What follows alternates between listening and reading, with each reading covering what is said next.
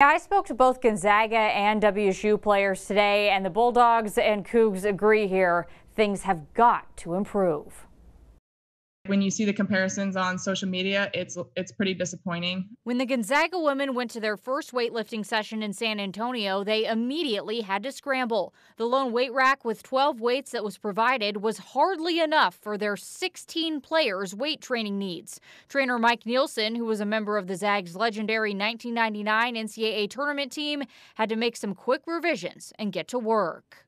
He was like, you can make gains or you can make excuses, but you can't make both. And so we're just trying to make the best of the situation. Some of the differences between the men's and women's bubbles outside of the weight rooms include the quality of food and the swag bags. Okanagan native Jill Townsend voiced her displeasure today. You saw the weight room, obviously, and the weight room serves as a health standpoint for us. It's injury prevention.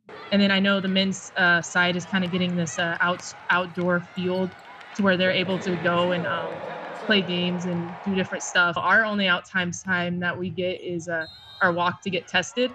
And so I think from a mental health standpoint and the outside and a health standpoint within the weight rooms and food, there kind of is no reason for that disparity between the men and women's side.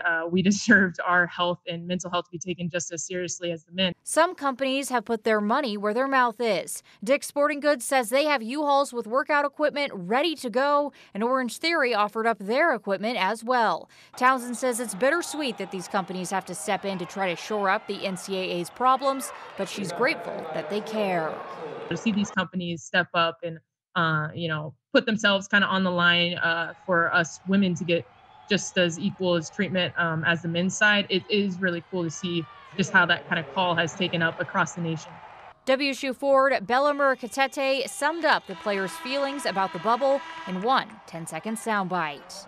They just need to do better in general, and it's not like we're not like appreciating what they're doing. It's just like the way, it's just like, yeah, they need to do better.